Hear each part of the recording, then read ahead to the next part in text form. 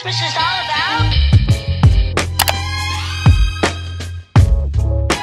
Hi you guys, welcome back to my channel. I am super excited to be doing this. I am attempting vlogmas. I feel like have I attempted it every year? No, I did not attempt it last year. I was sure I was not doing vlogmas last year. I think I attempted it the year before.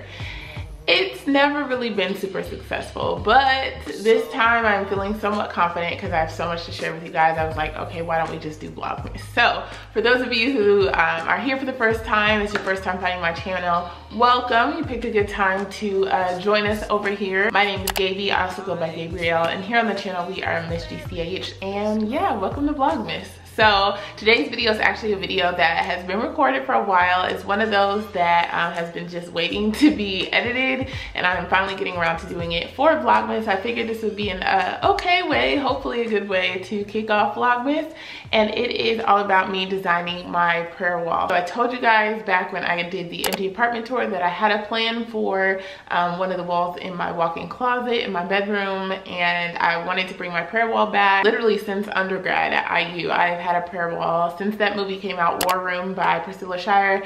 If you haven't, well, it's not by her. I don't know who it's actually by, but she plays like the main character in that movie, and honestly, seeing that movie changed everything for me in my perspective of my prayer life.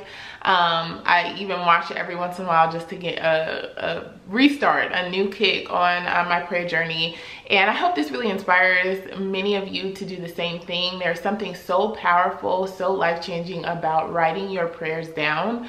I know it feels kind of weird, especially if you're not a journaler. I very much have always been like the journal type. So it fits right in like with my personality and how I already express myself. But something about writing your prayers, being able to see the things that you prayed for, and even writing down the date. And something that I did in the past was I also wrote down the date, and then when the prayer was answered, I would write answered and write the date that it was answered, and keep those. I had a jar for a while. I might bring that back eventually. There's just, like I said, something so powerful about seeing those prayers, praying over those same things very intentionally. It truly adds intentionality to your prayer life. So I highly recommend this for anyone if you've been looking just for some ideas. I didn't see a lot of videos like these actually on YouTube, so hopefully this really gives you all ideas and inspires some of you about how you can really turn a wall in your space, no matter how big your apartment is. You don't have to have a walk-in closet like what I'm about to show you or anything fancy. Everything I got was from like dollar store or Five Below. I did use my Cricut for the first time, so you will see that, but that was gifted to me last year for Christmas. So I'm sure there's some super simple alternatives to what I did. Actually, there are, because I've done them in the past. Some alternatives to using the Cricut how I did. I also used stick-on wallpaper this time, so that's another thing that's totally not necessary. I haven't used it in the past, but yeah, I just wanted to kind of upscale it and make it something nice that fits my aesthetic, that you'll see in the rest of my apartment, and just make it me. So I recorded the journey of creating this, and like I said, I hope this gives you some ideas and I hope you enjoy. So if you're interested in seeing how it turned out, stay tuned. So the first place I started was with the stick-on wallpaper. Please do not be fooled by how fast this is going. This literally took me so much time. I don't know if my wall was crooked or what, but I had to stick it on, reset it, pull it up. It was a lot, honestly. And I only bought one roll from Target of this wallpaper. Do not recommend. You definitely need more than one to fill space, and they don't match up. So I pretty much had to finesse the mess out of this.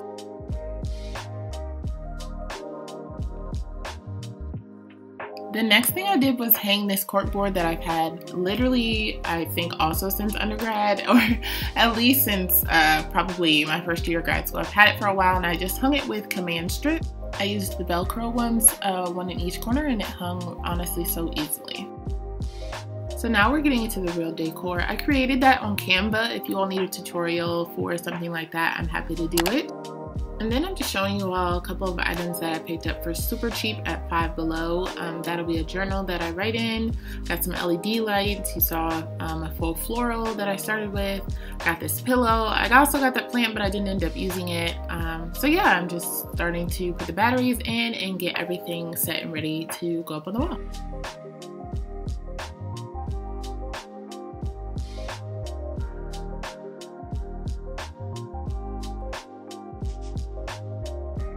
So the plant was entirely hung with scotch tape, like literally some invisible tape. You see me like lifting up some of the leaves and just putting a strip of tape over kind of like the vine that connects it all. And then I just wove these in between and stuck the battery pack up under a leaf so that I can easily turn them on and off.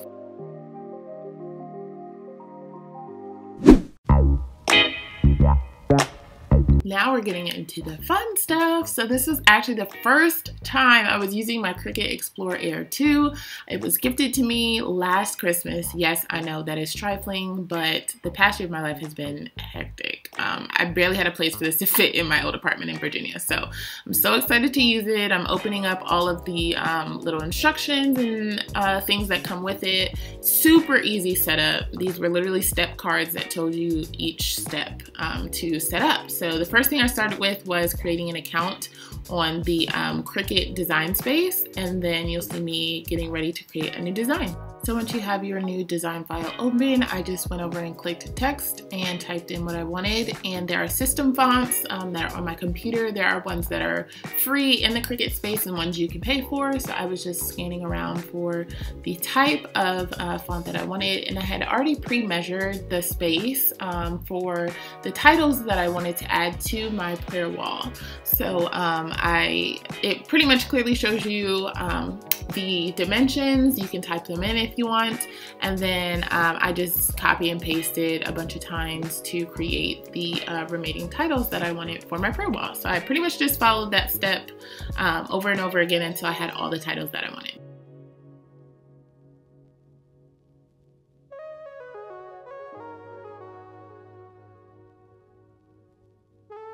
So lessons from using the Cricut for the first time, I will have quite a few of these throughout the video, but I was trying to organize them to make sure they fit the 10 by 10 card that they would be printed on. However, you don't need to do that. There's actually another step when you hit that you're ready to print that will allow you to kind of organize them to make sure they fit on your cutting board. So, you know, it was kind of a waste of time. You'll see on the next screen that I will, here it is, yeah, that I pretty much just reorganize them.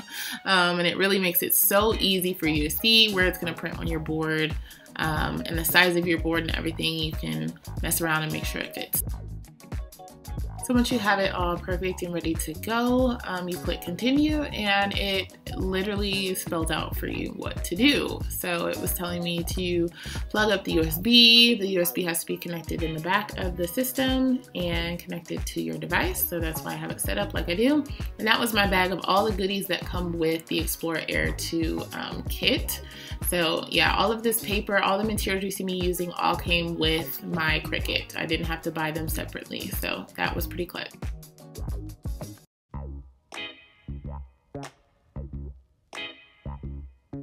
So here it's having me do all the settings, and because I'm using premium vinyl, I actually have to go on the system and turn the knob to vinyl so that it knows the depth of the material I'm using. And I just love the way it opens. It's so cool.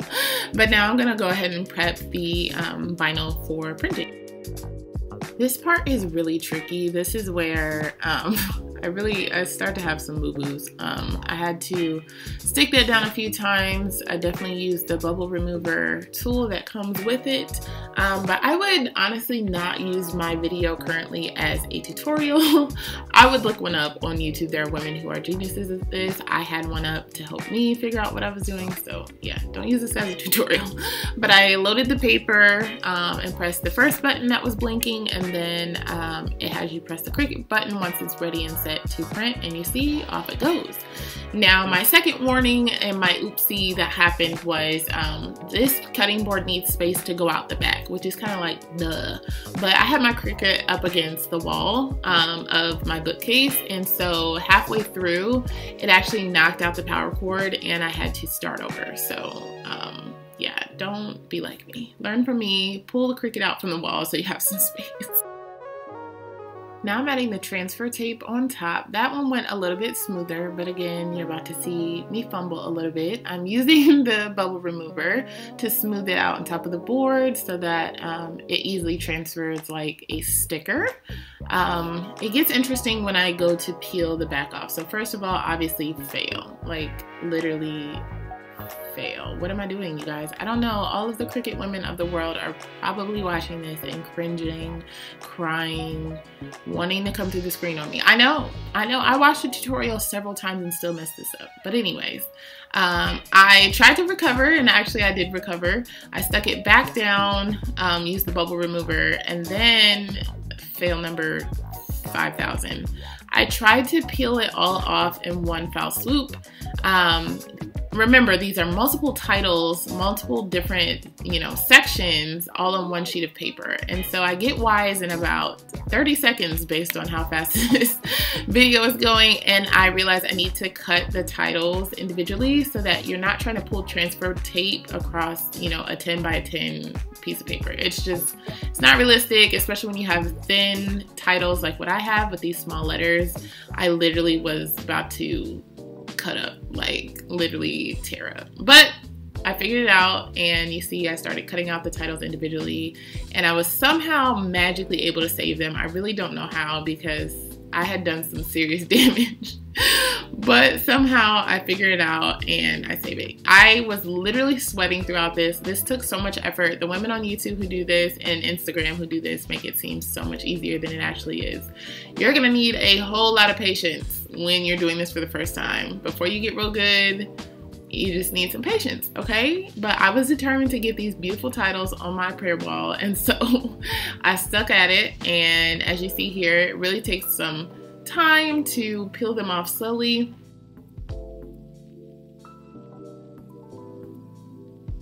Once you got them all off, then with the sticky side up, I stuck them down to the cutting board. The cutting board does have a stick to it if you didn't already know that, so it is very useful.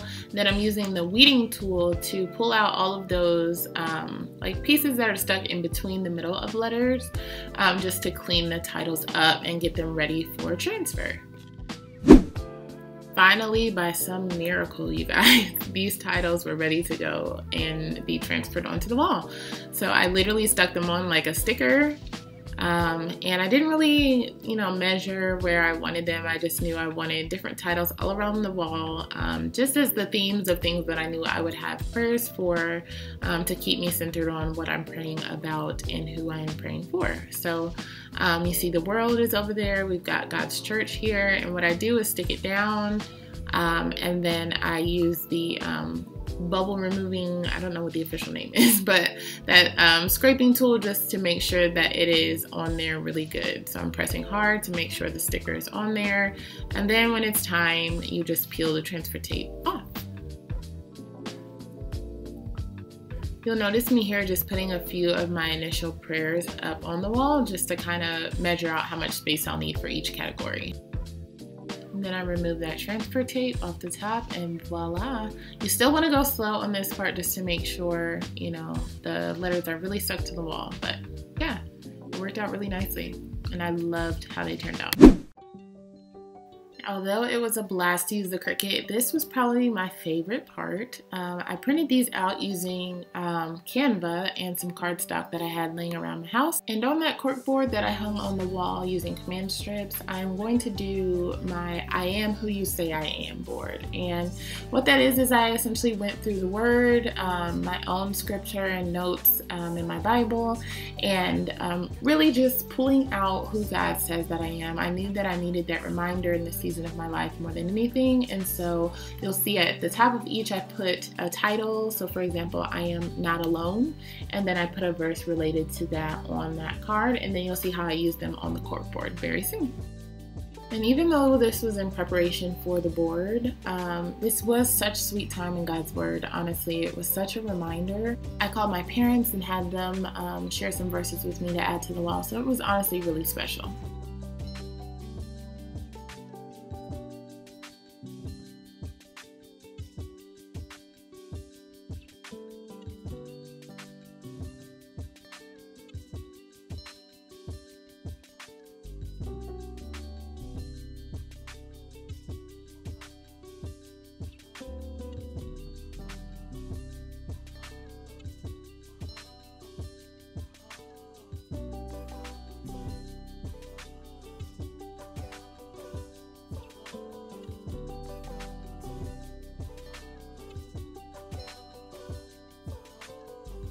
And I went back over to my Cricut and created this title here, I Am Who You Say I Am, using the same black vinyl. The cork was a little bit harder to stick to, so I did have to press quite a bit and really take my time peeling this off. But I love, and I mean literally love, how this came out. I love it.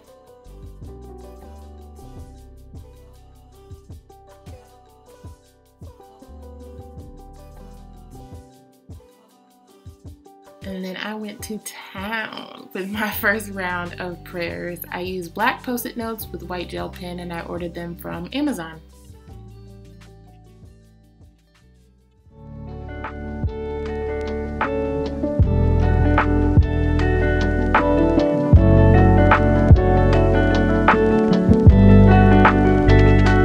This is the final reveal of my prayer wall. I could not be happier with how it turned out. Honestly, it is so perfect. I love the lights. You'll see at the end, it's pretty perfect because sometimes in the morning, you know, turning that light on is a little bit much, but that light is just enough light for me to see and write and do my prayers. I really love how this I Am Who You Say I Am board came out. There are so many verses that will constantly remind me of the things that I need to hear. Knowing who we are in Christ is one of the most powerful tools that we have to fight the lies of the enemy, and that's definitely been something I've been dealing with quite a bit these last few years, and definitely in this season. So I just love how I'm really setting myself up to be able to combat this and to stay focused in prayer. My basket here is filled with just some things that I'll use, some push pins, washi tape, the invisible tape in case I want to tape anything to the wall, those gel pens that I told you guys about, and the black Post-it notes. Like I said, all of that was super cheap from Amazon. And then I have some extra cardstock in here for, you know, if I decide to use that to write a prayer down, if I need more space. That's my old prayer journal. I've got old prayers, old things from my old prayer walls, and all of it fits perfectly in that basket for now. I may end up replacing it at some point, but it is perfect to just have it all right there in my closet. I keep my Bible down there as well. And then that journal that I bought for prayers, it is actually a sketchbook, but I love having that much space to write my prayers down. I hope to start to do that. But yeah, this is the final reveal. I really hope you enjoyed watching this. I hope it inspired you and gave you some good ideas. If you are loving what you see, I hope you'll stay tuned for the rest of Vlogmas, and I will see you guys tomorrow in the next video. Bye-bye.